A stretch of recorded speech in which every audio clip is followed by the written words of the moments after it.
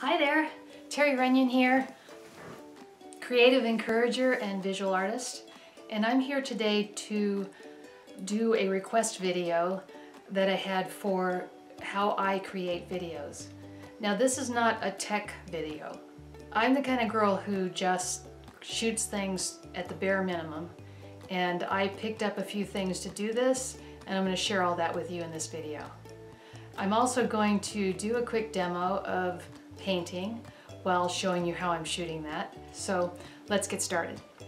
The first and foremost important thing when you're shooting videos is to make friends with your camera lens, because your camera lens is your connection to your audience.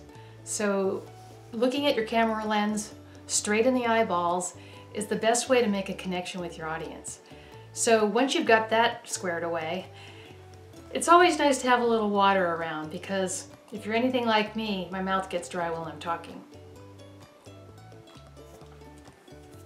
I'm going to start with what I shoot my headshots on, and that is on this webcam camera.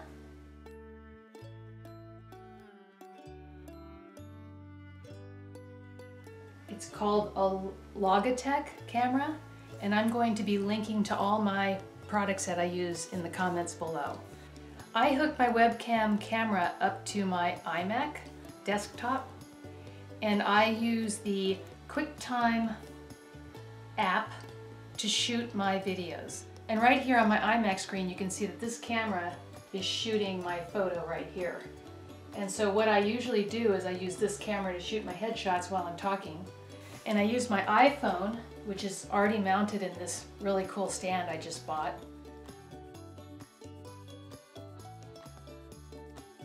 I'm going to link to all this stuff below, and I shoot my down shots of the artwork that I'm creating with my iPhone mounted onto this bracket. I switch back and forth between my headshot camera, which is this webcam, and my iPhone camera, which shoots my artwork.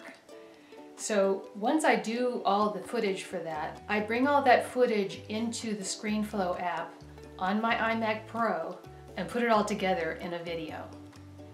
So next I'm going to show you a little bit more about how I do that, how I shoot my videos and how I shoot my down shots on my artwork.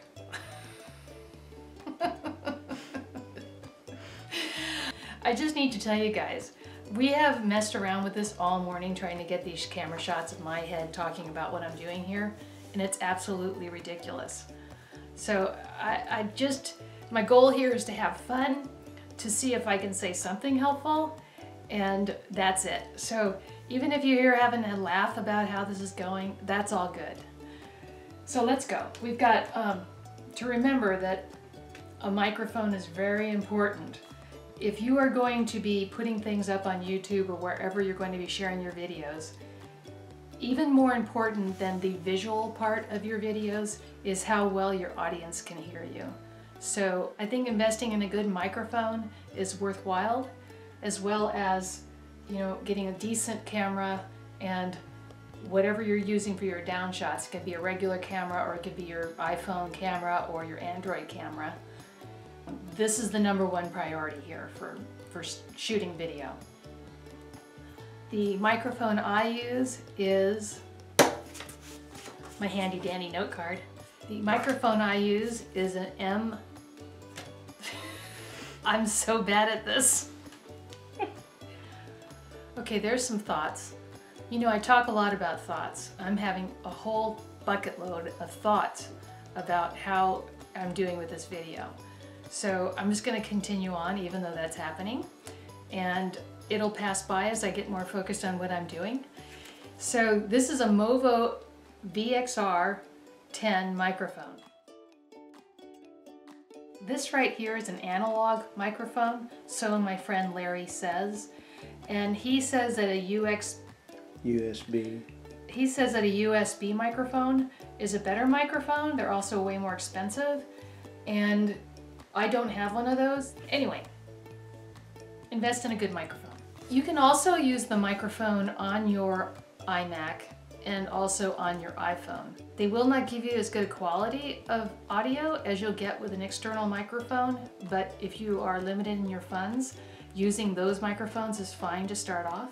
So what we're gonna do now is move to the normal shots I take, which is through this here webcam, and then back and forth between these two cameras, which is what I usually only use. So let's get started with that.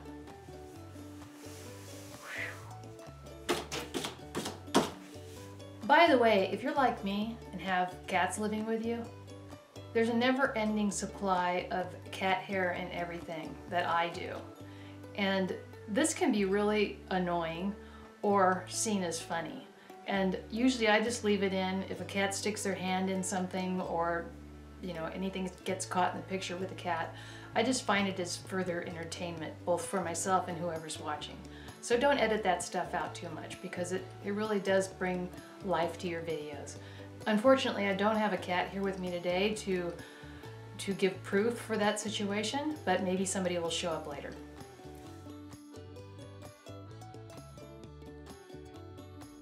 Okay, I'm doing my headshot now for this how-to video. I'm looking at my webcam right in the eyeball, and I've got my microphone right below me. I've also got my iPhone on my new stand. Let me turn off that light so you can see it. Here it is, right here. So I got the light back on the subject, and I'm going to now switch back and forth between talking to you here and painting my paintings. So let's get started.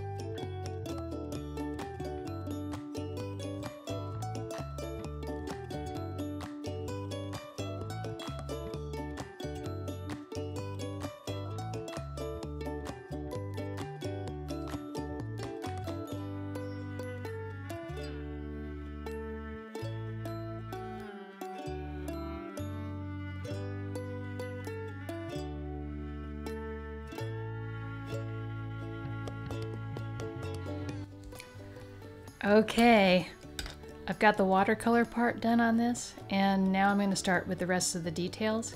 So I'm switching back and forth like I said I was going to do with these cameras. I'm now on my webcam camera hooked to my iMac, and I've got my shots done with the watercolor piece from my iPhone above it. And now I'm going to move into the details, the faces and all that sort of stuff. So pens in hand, glasses back on, and here we go.